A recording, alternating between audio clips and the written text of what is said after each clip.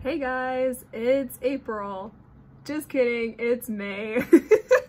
I have redone this intro like 5 times and that joke gets me every time. My room is so messy right now, like I hope that I'm covering the mess because let's just say it's been a week.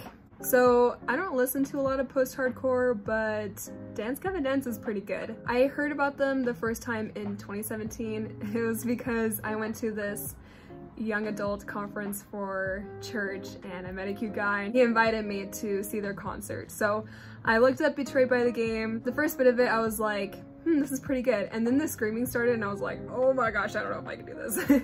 But I got more used to it and I went to their concert. Kind of felt out of place there, but it was okay. Still don't listen to a lot of post-hardcore, but Betrayed by the Game is still one of my favorite songs. I love listening to the last 30 seconds, just turning up the volume and listening to all the layers in those 30 seconds. It's such a beautiful song. Yeah, not a huge fan of the screaming or the F-bombs, so that's why I did this cover. Hope you like it, share with your friends, and you know to click to subscribe. Bye!